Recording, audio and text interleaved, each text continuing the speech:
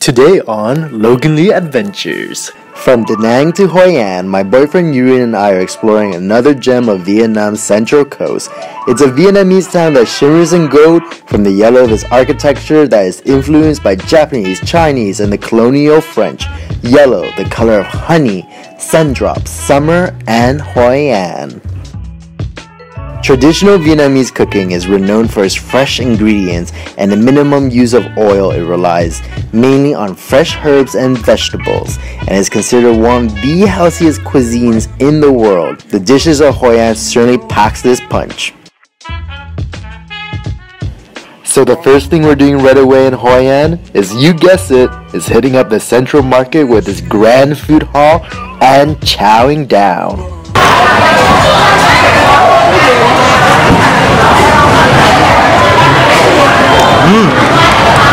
Cái gì mới xin nữa? Yeah. The peanut? Yeah, ngon. Yeah. She asked if it's delicious. And I just said, yeah, very delicious. This dish only costs $1 for bom tic nun, which is noodles with grilled pork, and it's so tasty. And it's just served up right here in this hall. I'm sitting beside like an old lady eating her noodles, and like my boyfriend. That's so nice. And it's great. Like, it's just so cheap. It's so delicious. The food adventure continues. We just killed that. Let's check out what else this food hall have to offer.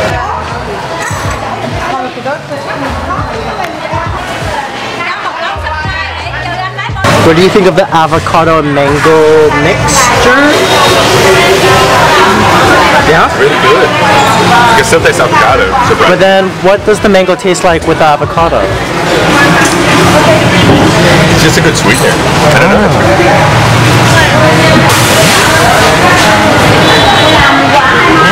Really good. Oh, Yeah. so ngon. Yeah, ngon. Not too sweet. Đủ là hai anh em ăn là đủ thôi. Yeah. Oh, this is good. We got some roi cuốn, which is spring rolls with shrimp. Cái này nước chấm roi cuốn nước nè. chấm, yeah. Rồi. And then the fish sauce with okay. So Jeroen has been quite stoked about these spring rolls, so we just got another one.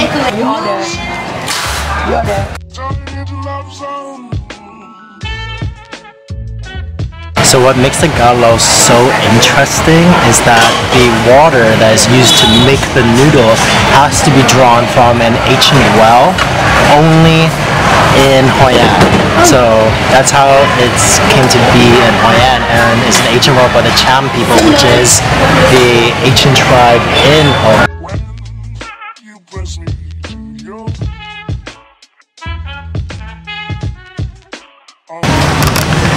Okay, so these are dried squid, and people are different dried fish, and people usually eat it, like you rip it apart, and you eat it in like different shreds, and it's you eat it when you like drink alcohol or drink beer.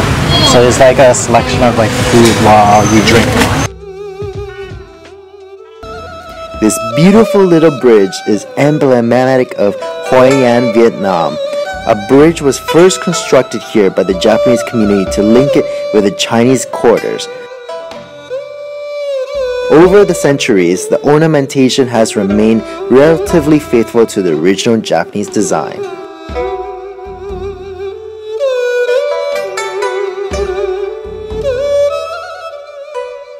This cute Facebook style menu. Wow, literally just realized that this menu at White Rose Restaurant only has 2 items on it. Like literally 1, 2 lemon juice? Oh, yes, are we ordering? The White Rose Restaurant, the restaurant that we're in right now with this groovy Chinese design, is actually a Hoi An institution. So the meal that we're ordering right now, which is the White Rose dumplings, in Vietnamese is called the bánh bao or bánh bac, I believe it's called. It's in invented by this restaurant, and it actually got so popular in Hoi An that it's now a actual Hoi An dish itself. Hence why this restaurant has only 2 dishes. So the reason why these are called white rose dumplings because they're made to resemble flowers, and they're made out of these translucent dough and stuffed with shrimps and pork, different kind of meat in it.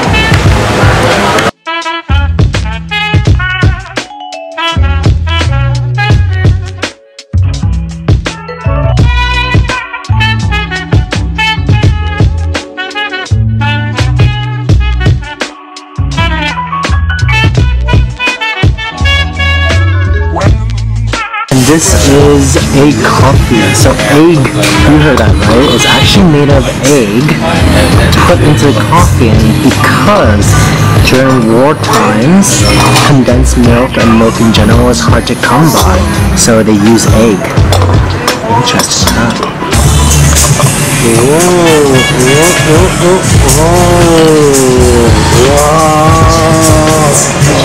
Let's go.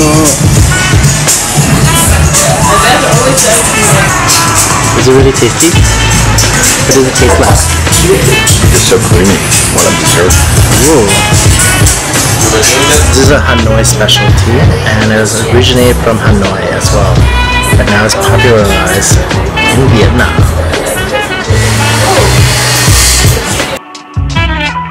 Hoi An has an interesting history that can be traced back almost 2 millennia to the Sahuan peoples before it served as an important port for the Champa kingdom that extended over central and coastal Vietnam.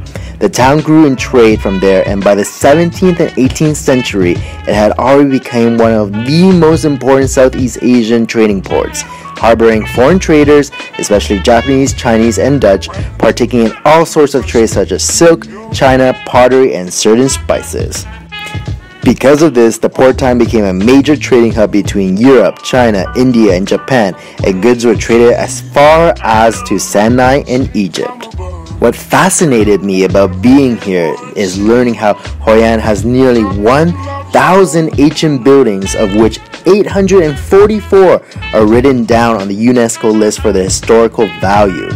Marveling at the mixed architectural style is just blowing my mind for this architectural lover. The houses in the ancient town are tiled with wooden, traditionally carved components. They are arranged side by side in tight, unbroken rows and run along very narrow streets here. The streets are too narrow for cars and motorbikes, are only allowed in the ancient town during certain hours.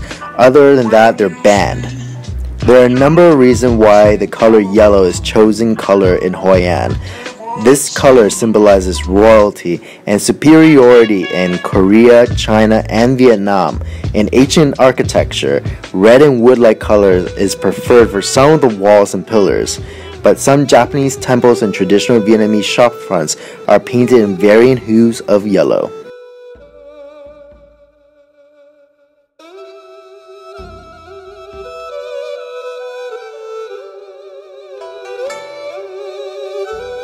This is a really cool artist space within a temple. Just wandering around. It's so peaceful in this temple compared to outside the gates itself, because you can hear the honking outside. But here's like, you know, you can look. There's hardly any sound. We're the only ones here.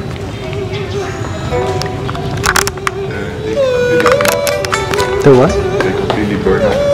Like it's made of. Oh, like incense. Incense, yeah. Like all the way up to the top. I didn't know that. I saw these in Hong Kong too, in a temple there, but I thought they were just decor. This is touted as the best banh mi place in Hoi An. Anthony Bourdain has been here, of course, which made it really famous. Really eager to try out these banh mi's and see what the hype is all about, as well as see how it compares to the banh mi's I've had at home. So it looks hectic. Like there's an assembly line of people making the banh mi's, like they're packed to the brim. Also observing the kind of like the skills and technique and the talent that requires to make a banh mi. Look at this. Look at all that banh mi. Wow. Thank you. Come on.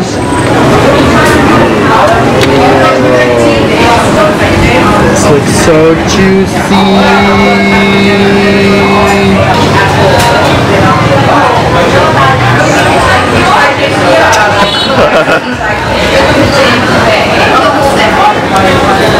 Real crunch.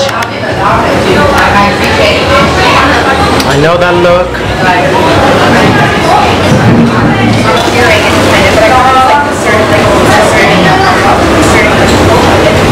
And the pork is just very, like, look at this. So juicy, very juicy. Got the avocado and Jeroen got the banana. He just finished it in one sip.